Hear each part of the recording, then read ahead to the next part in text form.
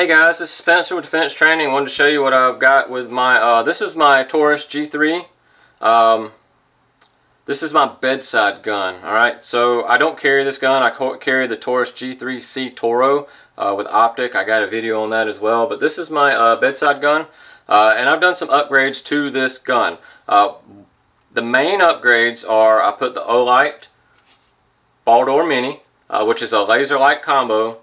You can see the laser there. Let me cut the light off. There it is. But you can really see the laser really good when it's not this close. There it is. So I've got the laser light combo. Reason being, I do wear glasses, but I can see at a distance. I just can't like see real close up real well. So basically I couldn't see my sights.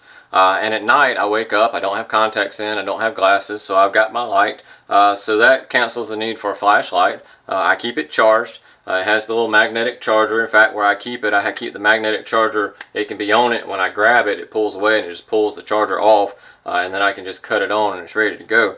So I have this on. I also have the threaded barrel with the compensator.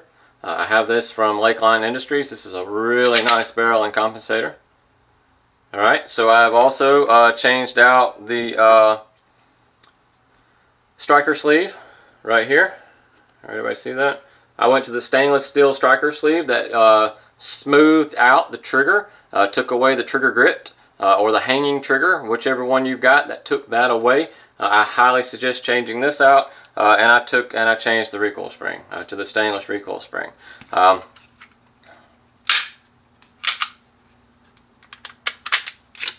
Alright, so we see stainless recoil spring, and then stainless, you see down in there, if it had the factory, you would see yellow down in there.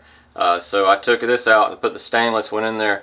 And I will tell you that if you have a Taurus, change that out, and the trigger feel of this trigger, right, the smoothness right here of that brake, or this smoothness right here, with the plastic sleeve, and it's got like it feels like it's like doing that all the way back. Has that little grit where it's kind of bumping going back. It doesn't have that. It is nice and smooth. It is nice. So these are the upgrades. This is my bedside gun. Again, reason being, it's got the flashlight, so that negates the need for me to hold a flashlight in one hand. I can just put the flashlight on. It has the laser on it, so that negates the need for me to aim. Especially at night, I'm groggy. Somebody's broken in my house. I jump up. You know, I'm all groggy and kind of disoriented anyway. I'm not going to be able to aim as good, so I can cut that flashlight on, and then it has that laser, and then I'm good to go, or I should be good to go. The flashlight's 600 lumens, so that will actually blind the dude. So if they're breaking in, I can blind them. Hopefully they'll put their hands in there. I can get them on the ground. If not, if they keep coming at me, I will do what I have to do. I'll have the laser put where I want to put it, where my shot placement, where I need it to be. Yeah, and I'll be able to take care of me and my family. So yeah, this is my bedside gun. Again, this is Spencer. I wanted to show you my bedside Taurus G3 with the upgrade light, barrel and compensator, recoil spring, and striker sleeves. This is Spencer with Defense Training. Stay safe, stay armed.